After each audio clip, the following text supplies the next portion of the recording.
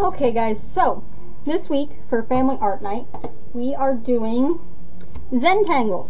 We read elephant books. Check them out. 3 of my favorites. Super great. Lots of fun. And then we're going to Zentangle for our artsy activity, which I think is pretty cool. These are the ones that Miss Annie did as our sample, and I think they came out really neat. She did a really good job. What we're going to do is I'm going to go ahead and I'm going to do one with you as a sample, and I'm going to do mine on purpose a little bit differently than she did, just so that we can see the difference in 2 different methods of being artsy. Okay, so everything you need is in your bag, which is the Create bag. Pick it up Monday through Saturday at the desk, or through curbside, whichever one works for you. There are instructions. Everything you need except your writing utensil of some kind is available. I'm going to use my fancy felt tip pens that I use to color coordinate my calendar. There we go. But you can use whatever. Miss Annie, she used just a pen, and you can do it that way. Use just a pen and then go back in and color. Or you can do what I'm going to do and use the colored markers to put in your Zentangles. Save a step. But it's entirely up to you. There's no wrong way to do it. You can do it however you like. I'm giving you a couple of different options and ways to do this. There are some, like, sample. This one is a Zentangle sample. It's got pattern examples. And then there's just a couple of random coloring pictures that you can use to Zentangle. Or if you want, you can start all the way from scratch with a blank piece of paper and sketch in your background and then fill it in with the Zentangles, however you want to do it. I think I'm going to go ahead and I'm going to start with this one. And I'm going to do some fun stuff. So let's see. And remember, no wrong way to do this. However it is that you want to do it, you can use whatever shapes you want. You can use patterns. You can use the same pattern on the whole thing with different colors, or however you want to do it. This is the perfect example of no wrong way to craft. So I'm going to start with my sun. Do some simple lines just as a starting point. Some color, yay. Might be able to reset the brightness there. You can see the color a little better. It was really dark when I was doing my picture books.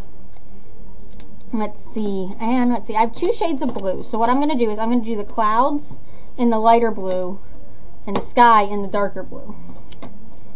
And like I said, you can do this however you want to. I'm going to do little X's for my clouds.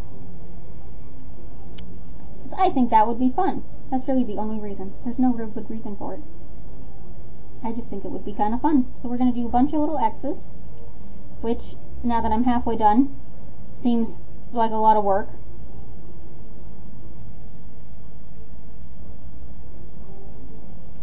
But still fun. Still, I like it. Now, make sure you check out the Lego pictures. If they are not up today, which is Monday, they will be up tomorrow, which is Tuesday. Everybody has picked up their prize. And so I have pictures of all of our winners and all of our creations. And we got some really cool stuff this year, so make sure that you check it out. Let's see.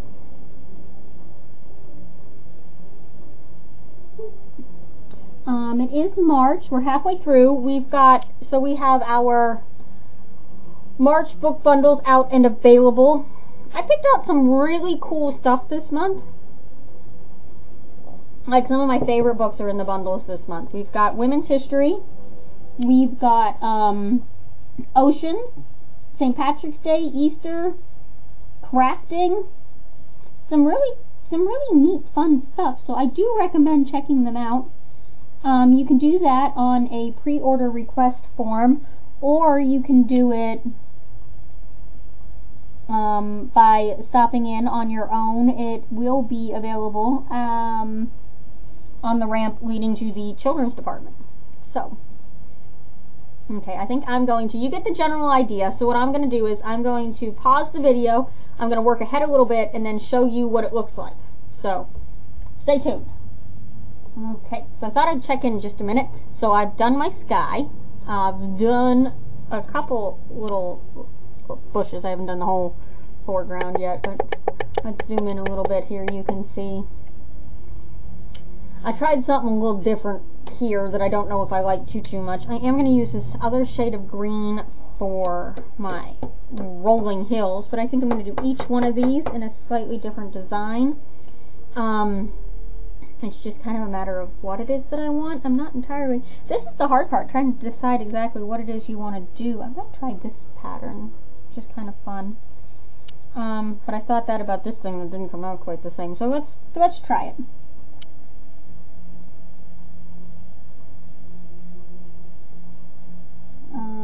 So I'm going to doodle in some circles.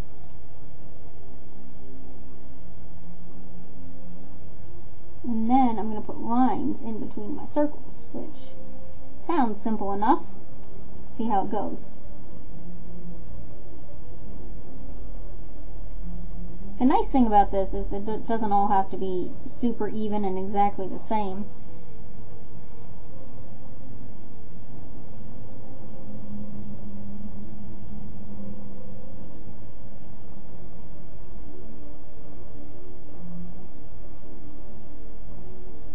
Doesn't even have to all line up.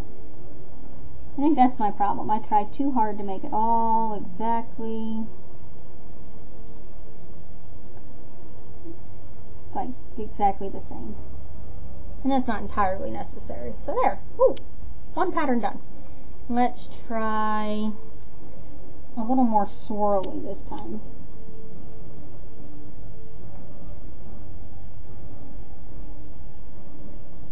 And I'm just going to swirl until I hit space. And then we'll hit some other ones.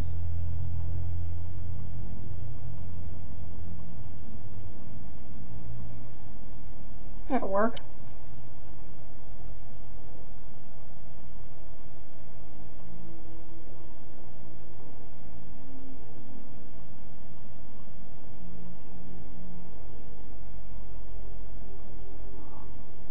Okay, so what I'm going to do is I'm going to keep going, and then I will be back with another check-in as I get some more of this done, so that you can see how it works.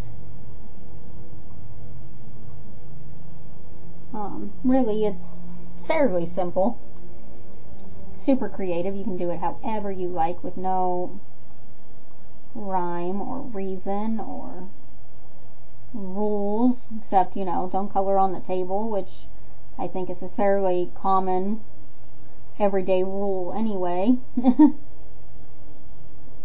So there we go. Okay, so I've got some more done, and I'm going to once again pause the video a little bit, and then I will check back in and we'll see how this. Okay, let's check in a minute and see. I've got all of my green rolling hills in, and they're all in a slightly different pattern. This is kind of fun. Miss Annie might be right. It might not be quite as relaxing as I thought it was going to be, but it's pretty fun. I think I'm going to go ahead and I'm going to do the mountains in purple, which is a little different, but actually I might use this color. It'll stand out a little bit better from the blue I did the sky in. It's just a matter of my pattern. I might do some polka dots in this one, because I really haven't done any dots, and that would be easy and it would stand out against the stripes. Okay, so I'm going to go ahead and I'm going to pause again. I'm going to finish the mountains. I'm going to show you our final finished product. Okay, so there we go. I am all done. I have Zentangled an entire picture, which is something I think we should be impressed with. Whether we agree that it looks nice or not, and the fact that I finished is pretty cool. So there you go. You can do it in color, like I did, or you can do it in black and white, like, let's zoom back out, like Miss Annie did. If I get time or I get ambitious throughout the week, I might do another couple just so that we can see what these other two pictures look like in color. But for now, I think that's a good sample. Just like that. I think this is pretty fun. I think maybe next week's activity you might enjoy a little bit more, but this was fun. Until next time, stay safe and have fun, and I will see you later.